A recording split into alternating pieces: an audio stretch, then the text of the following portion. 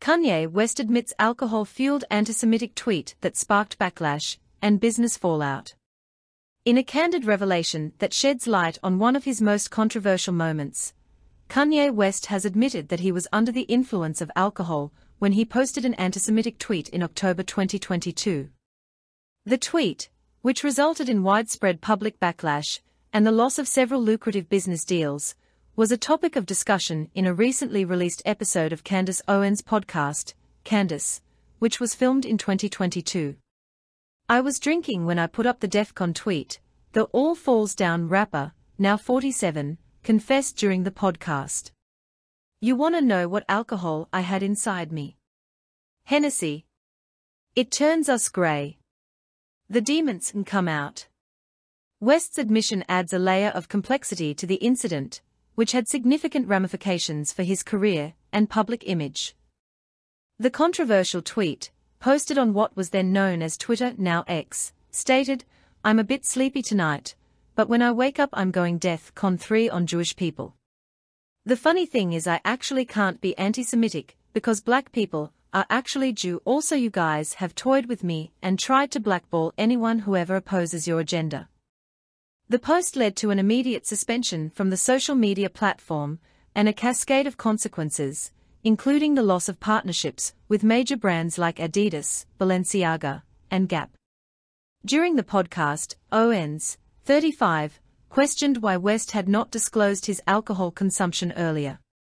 He responded that he didn't want his words to be discredited because he still considered them to be truth. This is not the first time West, who legally changed his name to Ye in 2021, has blamed alcohol for his erratic behavior. He previously attributed his infamous interruption of Taylor Swift's acceptance speech at the 2009 MTV Video Music Awards to alcohol. At the 2015 VMAs, he reflected on the incident, saying, "Would I have drank half a bottle of Hennessy and gave the rest of it to the audience?" Despite these explanations, West's actions have left a lasting impact. His anti-Semitic remarks in October 2022 were particularly damaging, resulting in widespread condemnation and the severing of several high-profile business relationships. Adidas, in a statement, said, "Adidas does not tolerate antisemitism and any other sort of hate speech. Ye's recent comments and actions have been unacceptable, hateful and dangerous, and they violate the company's values of diversity and inclusion, mutual respect and fairness." West's unapologetic stance further fueled the controversy. In an interview with Piers Morgan, he initially stated that he was absolutely not sorry for his statements, but later expressed regret for the people he hurt and the confusion he caused.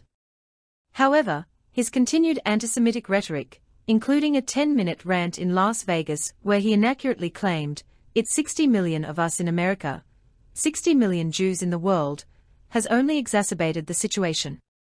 The fallout from West's actions has been extensive. Beyond losing business deals, his reputation has taken a significant hit. Reports have also surfaced alleging that West praised Adolf Hitler behind closed doors, with former employees accusing him of lauding Nazi propaganda.